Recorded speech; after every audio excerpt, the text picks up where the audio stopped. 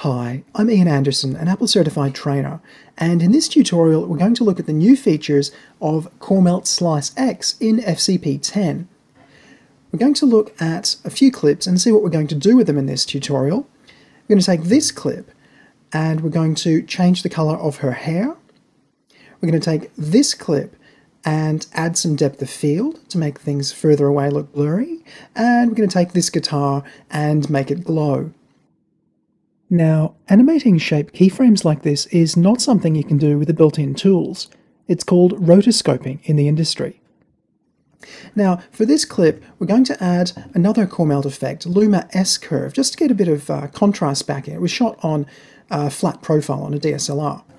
And then we're going to add color correct shape mask in C2 SliceX, and it has a few new features from the last revision.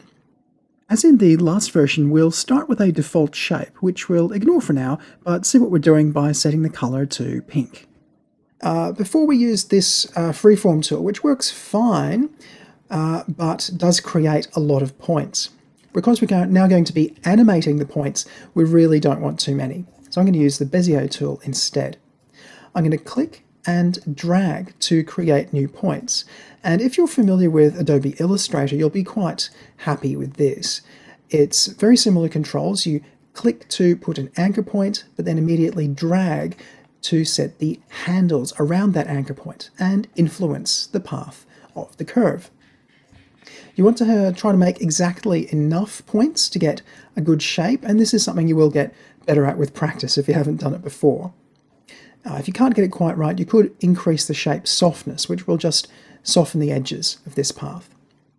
Now, before we go any further, you'll want to press this new button, Enable and Disable Keyframing for Points. And when we press this, we get a new display, which at the moment is all grayed out. To get a bit more space, I'm just going to hide the inspector, because we don't need to see those options for now. Okay, so we've got this shape, and we want to turn keyframing on. What we want to do is simply move, we can just jiggle one of those points by a tiny amount, or correct position of one if it does need corrected. And now these other buttons become active. We've got delete the current keyframe and delete all the keyframes. What we can do is scrub forward in time until the position starts to change. So maybe there, I'm going to option click on the clip to move the playhead and keep that clip selected. And now move all these points around. All of these are going to be recorded in the shape keyframe at that point in time. Now, be careful. I'm going to undo that last one. If you move the blue points, which is easy to do, you're actually adjusting the scale, which is not terribly helpful. You want to be sure you exclusively adjust the shape anchor points.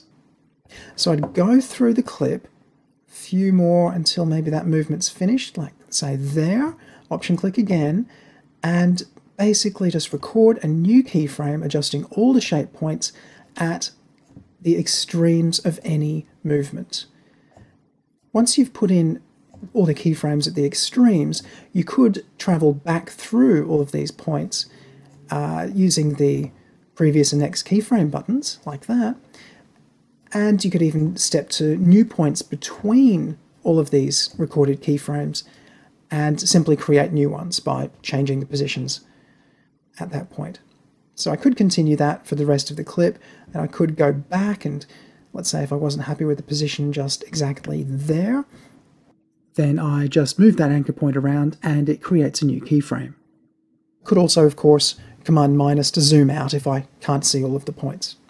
Now, here's the one I prepared earlier, in which I've tracked the hair all the way through the clip and changed the color to yellow. I think you'll agree that's pretty effective. And if I press Command 4 and bring my inspector back up, and I'll make sure I option click on that clip, I can change the color to whatever I want.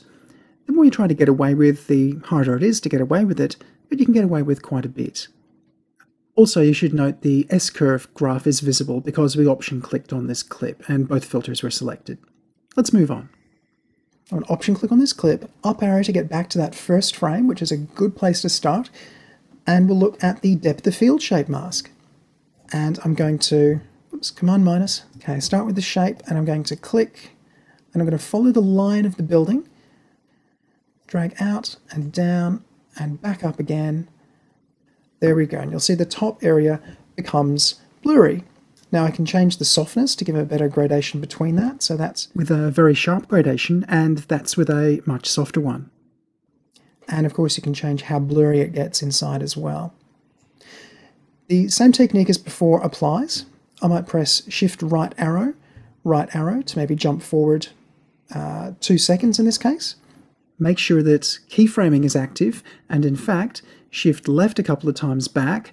Make sure I've recorded a keyframe there. Make sure they all go yellow. Shift right arrow twice again, and move these points around. Make sure I'm still following the same line across through the buildings. Shift right, move them again. Okay.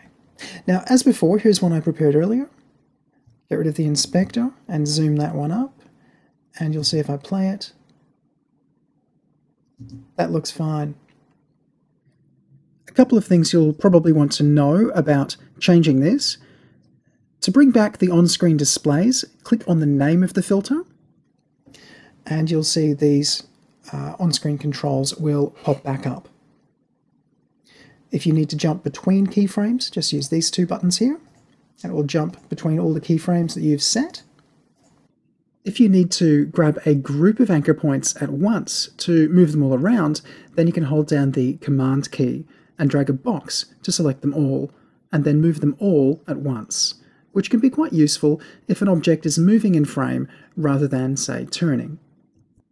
As well as that, you may also wish to perhaps change the shape of the path you've drawn, changing the effect of an anchor point from smooth to straight or linear. So if I was to option click on one of the points in the shape, I can choose interpolation, forcing it to be linear to the previous point or to the next point. I can also reintroduce curves either way, which will return it back to the handles as before. For the last demo, we've got this guitar clip here, which works pretty well.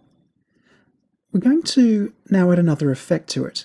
We're going to option click on the clip, up arrow to come back, and we're going to find another effect. We're going to look though in CoreMelt Complete in the C2 Luminous pack, and we're going to find the Optical Glow filter. Now there it is. If we drag that onto the clip. The reason we're trekking back into CoreMelt Complete is to show you that nearly all of the CoreMelt Complete effects have now got the same masking controls as the new SliceX does. I'm happy with the default glow effect. What I'm going to look at though is to hit that Use Mask button, and now I've got the same on-screen controls as the other filters we've looked at. First I'm going to draw a quick shape, but whoops, I've drawn it in the wrong place, so I'll quickly finish the shape and go back to the tool to start again. Click, then click and drag again, keep clicking and dragging, and I want the shape to really go where it's going to be, so I'll have to Command minus to just zoom that out, expand a little bit, and figure out where the shape is going to be. I'll try to anticipate where the keyframes are going to be. Here I'm just going to extend that handle just a little bit, zoom back in with Shift Z, and that looks okay. I've changed the glow width if I wanted to, but probably the softness of the mask is important. If blur mask is ticked, then pushing blur strength affects the softness of the edge of the mask. Make sure I turn on keyframing, move one of the anchor points around to make sure that keyframe has been recorded at that time, and as before I can scrub through until I perhaps find an extreme of movement, maybe there, then move all the points on the shape around as before.